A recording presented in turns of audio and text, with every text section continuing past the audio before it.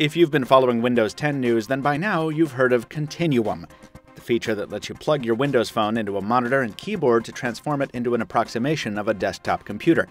I tried it for the first time last week and was pretty blown away by its potential. But what exactly is Continuum? And maybe more importantly, what isn't it? I'm Michael Fisher with Pocketnow. Let's find out.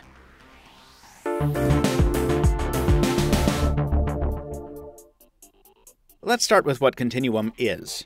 Keep in mind that we're using it very soon after initial availability with a Lumia 950 mated to a Philco Magistouch Stealth keyboard and a Surface Arc mouse. Your mileage will vary with other devices and as Windows receives updates going forward. First and foremost, Continuum is a really good way to handle email and scheduling if you don't want to be confined to a phone's virtual keyboard. The new Outlook client takes to a large display very nicely, with support for multiple panes, multiple accounts, and a lot of formatting options to choose from once you actually get down to the business of writing an email. You can do that with either a Bluetooth keyboard or a wired one that plugs into the display dock, and you can get moving at a pretty good clip once you actually get down to the typing part.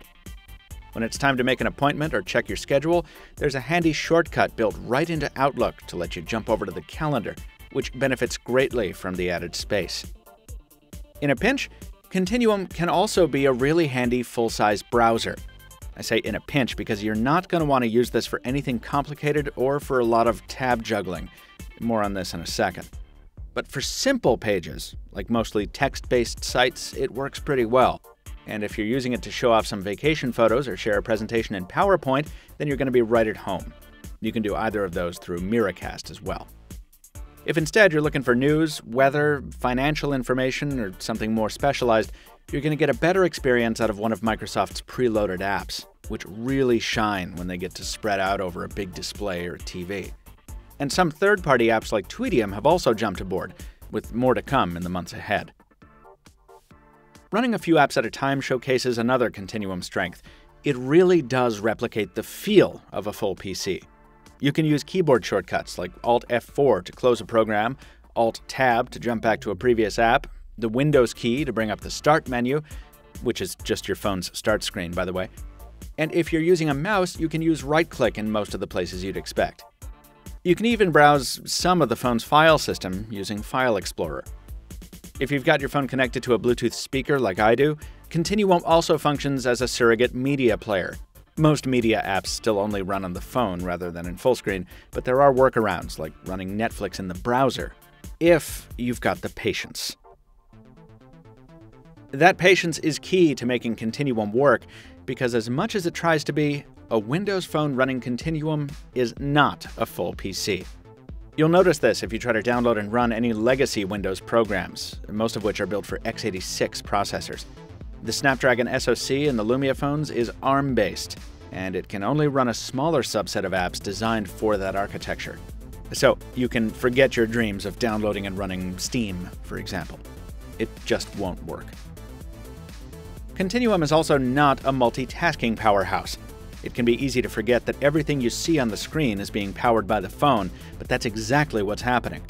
So you can't run apps side by side, nor can you even run them in individual windows. It's full screen or nothing. If you've been watching for a while, you know I'm a longtime Windows Phone fan. But as a Google user, that also means I've spent a long time chafing at the platform's ecosystem disadvantage.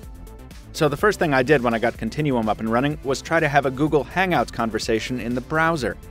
Loading the Gmail interface was enough to crash Spotify, which I'd been using to play music in the background, and then Microsoft Edge hung with me for one Hangouts message before the phone ran out of memory and the whole browser crashed.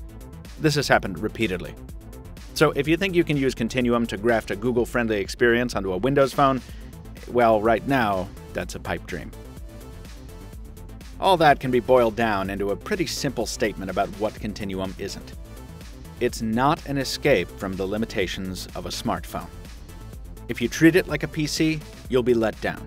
Continuum is best enjoyed for what it is, an occasional, larger workspace for your smartphone for light work. Keep that restriction in mind, and you might very well find it quite useful, assuming you've got the hardware lying around to take advantage of it. Our full Lumia 950 review lands later this week, folks. Watch out for it, both here on YouTube and at Pocketnow.com, and be sure to subscribe so you don't miss it. Till next time, this has been Michael Fisher, Captain Two Phones on Twitter, reminding you to keep your Continuum quirky. Thanks for watching. We'll see you next time.